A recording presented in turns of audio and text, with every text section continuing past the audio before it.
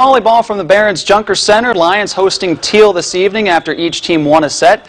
Action from set 3. Cody Schnurr coming up with the block and the point for the Lions. Tomcats, though, would counter later on in that third set. Chance Hoffman comes up with a quick kill at the net, as this one would go back and forth in the third set. Eventually, Barron comes right back, though, later on. They would go to one of their top aces, as Dylan Hildebrand would come up with a winner for Barron. And after alternating wins and losses to start the season, Barron has now won 3 straight. They go on to beat Till 3-1. Finally, NHL.